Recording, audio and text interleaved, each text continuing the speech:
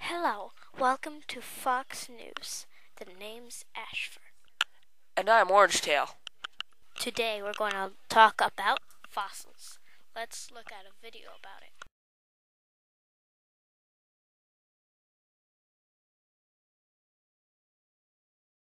Fossils start with an organism.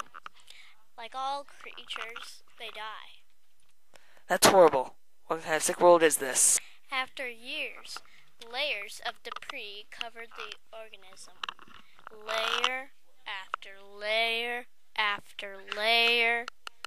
Also, these layers are also called horizons. There are scientists called paleontologists. They dig into the earth and find fossils. That is amazing. But also there is something else very interesting. A class took their time to organize and identify the fossils. Let's see some graphs on what they found. This is a pie chart and a bar graph of their data. They found lots and lots of clams. Let's have clam bake. They're rocks. Oh. The class found 71 fossils. Wow! All the fossils look like shells. So they guessed they lived underwater. They also guessed that the organisms died after climate change. Some organisms die.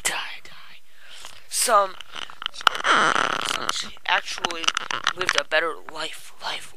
Depends on the organism. Merry Christmas, break, and drink plenty of eggnog. First of all, it's Thanksgiving break. And second of all, stop copying.